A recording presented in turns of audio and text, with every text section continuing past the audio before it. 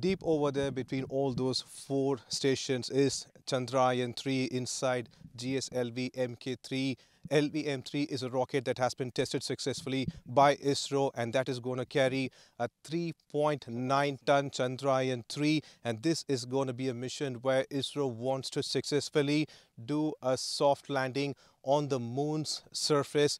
On Chandrayaan2, it was not that one particular aspect was not able, ISRO could not complete it, and it was a crash landing due to error accumulation. And over there, the rocket that has been launched, and with that bright light, it's soaring up.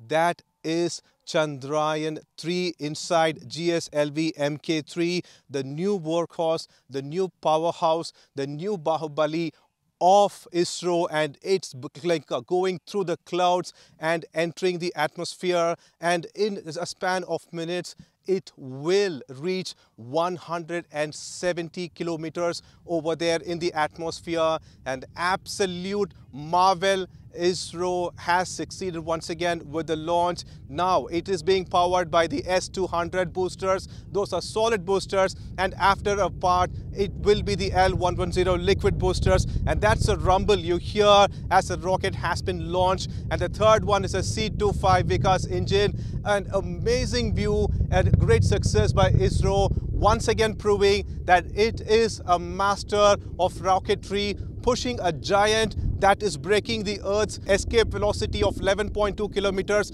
per second, and it is soaring up way high, carrying Chandrayaan3, another hope for ISRO and all of India. It's still, we could see over there, leaving back a trail of smoke, and that is Chandrayaan3. Another success for ISRO. That is an absolute beautiful launch that has been conducted from Chandrayaan, right from the SLP, that's the second launch pad. This is Zibyan, Pramod Madhav for India Today.